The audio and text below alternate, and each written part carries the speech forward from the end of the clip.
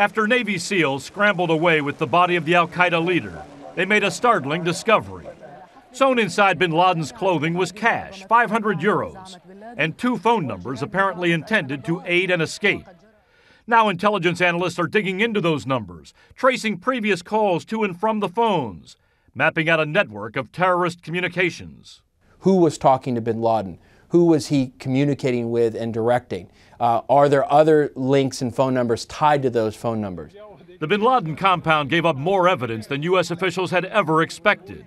At least 5 computers, a dozen hard drives, and more than 100 computer disks were recovered.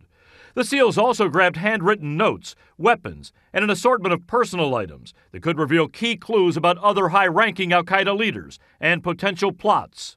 Sources say much of the material is encrypted and could take some time to decipher.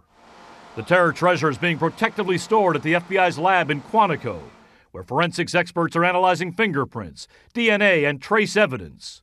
Meanwhile, a task force led by the CIA is digging through copies of the electronic files, looking for names, numbers, and possible locations of terror operatives. As we glean information from that material, we will make appropriate decisions with regard to who might be added to the terrorist watch list, the no-fly list, all those things.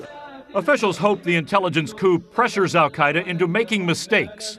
If, for example, bin Laden's deputy and apparent successor Ayman al-Zawahiri decides to run, he could be more vulnerable.